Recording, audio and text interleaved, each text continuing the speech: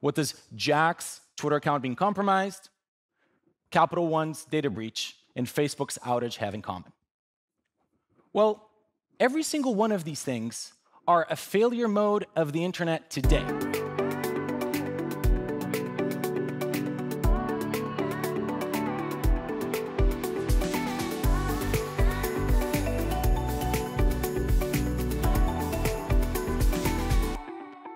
But today, actually, let me make the case for how crypto is actually making the internet a safer place. And I know that your first instinct when I talk about crypto is to think about this. You think about the volatility, you think about the price action, you think about the Lambos. But the reality is that crypto is ushering a new era of research in distributed systems, in security, and in cryptography. And all of these technology advances are actually making its way towards the internet and to a safer internet.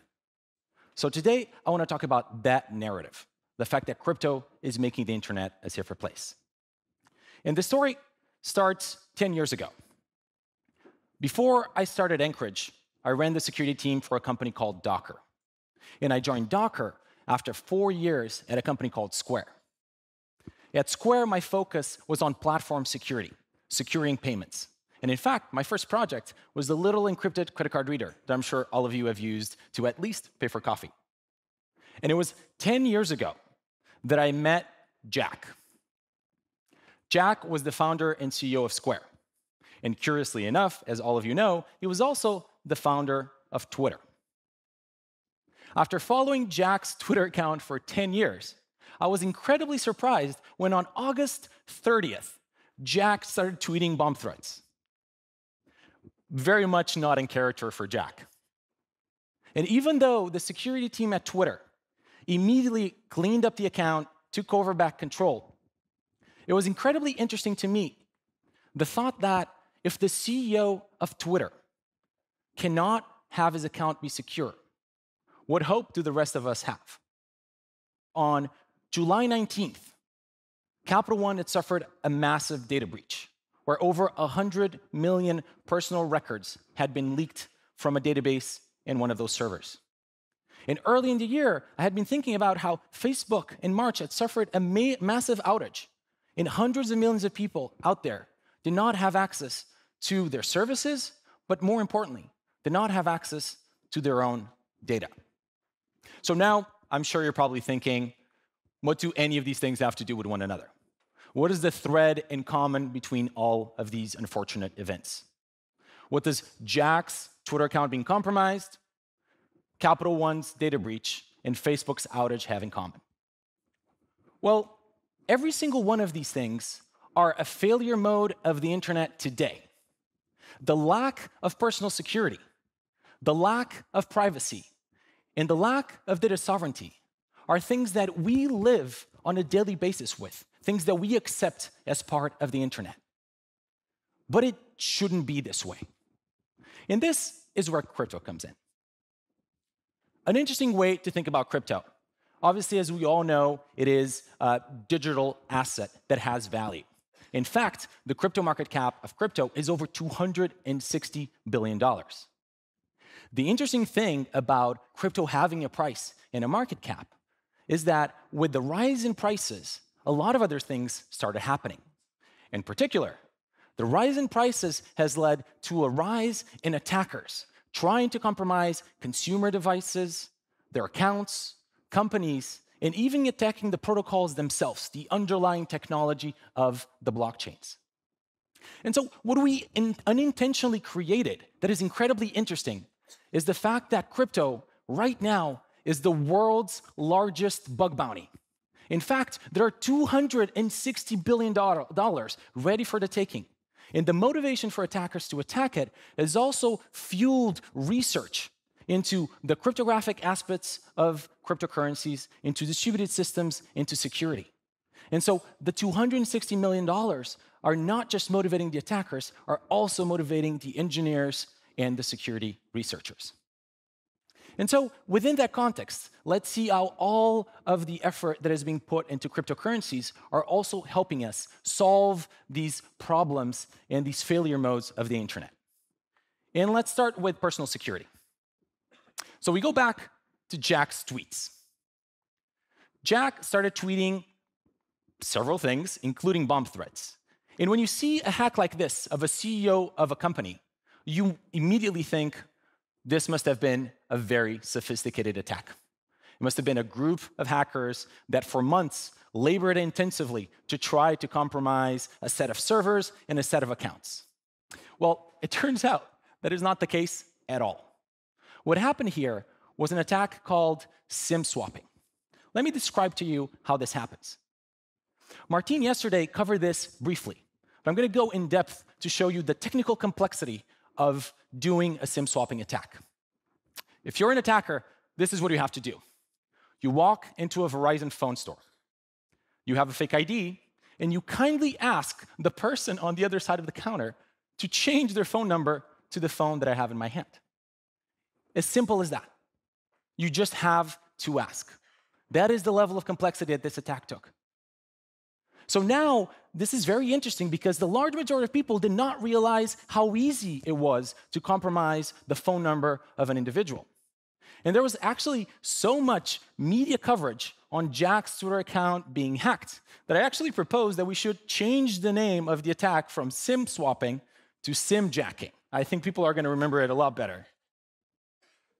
And the interesting thing is that you're probably thinking, Diogo, I don't care about my Twitter account that much. But you know what you do care about?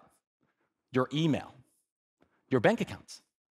It turns out that every single one of your current accounts uses phone numbers and uses SMS, not just for two-factor authentication, but really for account recovery. You know an industry that does not rely on SMS and phone numbers, and it's past that from a perspective of security? Crypto.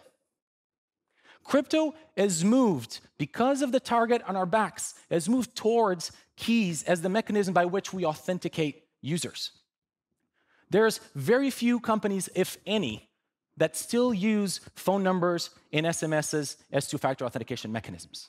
In fact, the rise of crypto has led to a rise of the creation of new personal devices with the single purpose of managing private keys for consumers. And even though every single one of these devices was created to hold crypto, every single one of them can also be used for authentication and to protect personal accounts. And it's not just new hardware that crypto is forcing to be created. The current hardware manufacturers that you use, HTC and Samsung, have been adding features to their phones, crypto processors, that have the sole purpose of maintaining safely private keys on your devices. So crypto is not only pushing for new devices to be created that allow you to do easy key management, but it's also making the phones that are in your pocket right now safer, improving your personal security. So now, let me talk a little bit about privacy. And let's go back to the Capital One hack.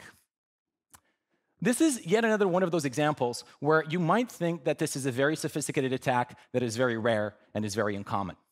But that's not the case. What happened here is there was a database. This was a database of all of the credit card applications from all of the users in Capital One for a certain duration of time. And they were unencrypted on a database on a server that belonged to Capital One. So what happened? An attacker compromised the server and simply downloaded all this private information, therefore leaking the data. So how can crypto help here? Well, let's go talk about one of the underlying technologies of crypto, which is the blockchain itself. The majority of you have heard of blockchain, and you know that the blockchain effectively is a ledger. It is a publicly available ledger for the world to see. Part of the reason why we do that is because we want transparency and we want trust. Everybody in the world should know that the ledger balances. And everybody in the world knows that no new crypto or no new currency is being issued, and every single transaction is happening because it should, not maliciously. However, if crypto did have a public ledger, that would also mean that you could see every single transaction, and you could see me sending money to Ben Horowitz over there. So crypto developers have had to come up with new mechanisms to protect this information. And what we actually want and what we've created is cryptocurrencies that still allow you to have the transparency and trust of knowing that the ledger balances, but without ever disclosing the details of each individual transaction. And there's a lot of cryptographic mechanisms and tools that allow you to do this. But one that I want to focus on today are zero-knowledge proofs. Zero-knowledge proofs, the best way that I have to describe them are cryptographic magic. There's no other description for it.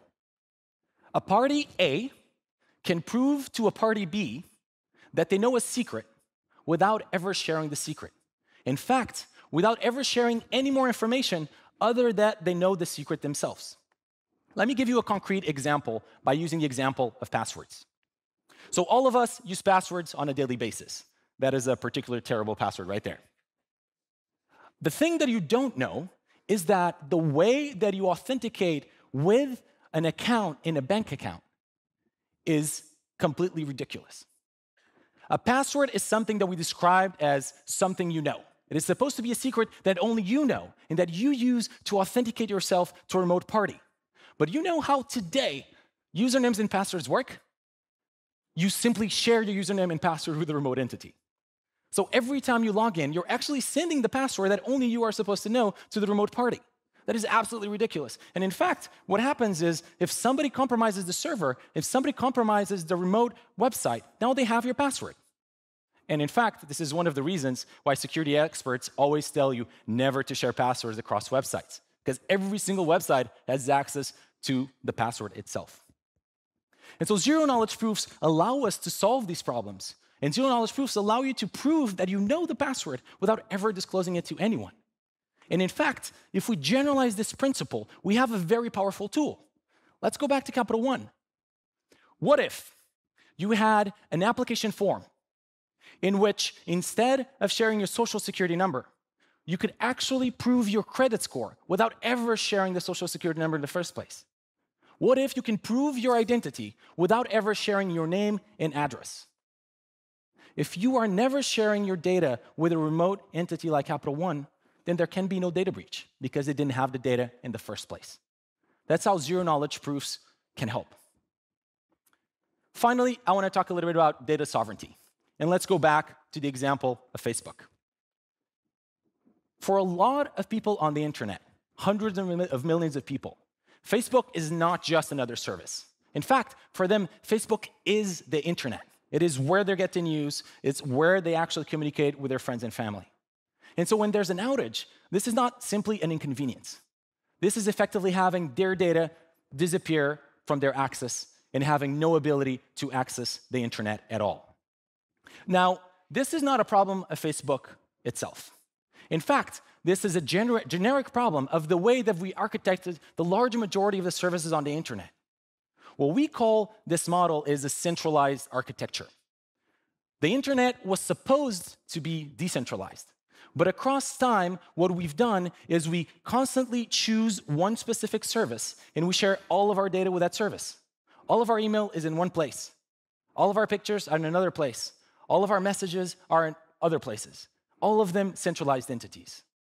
The obvious question is, what happens when the centralized entity goes away? Or when it goes bankrupt? And this is not a theoretical idea. Just last month, Yahoo announced they're shutting down Yahoo Groups. That means that tens of thousands of mailing lists and millions of emails might just disappear from the internet. And if you're not concerned of Yahoo Groups, think about Wikipedia. What if Wikipedia fails to fundraise the next goal? What then? So cryptocurrencies have been created from the beginning to remove these centralized single points of failure. And by doing so, they're increasing the availability of the internet and making the internet safer. And the other thing that cryptocurrencies are doing is they're giving you the data, the rights to your data back by allowing you to control who gets to see it and by allowing you to control who owns the data in the first place. So my ask is, the next time you think about crypto, let's move away from the Lambos. And instead, let's start focusing on how the technology that is underlying cryptocurrencies has impact much beyond digital currencies. In fact, the evolution of cryptocurrency is actually helping every single one of your devices be safer, and therefore helping with your personal security. New cryptographic methods are helping secure your data and allowing you to finally regain some of your privacy. And now we're actually getting more reliable internet services, and we're finally taking our data back.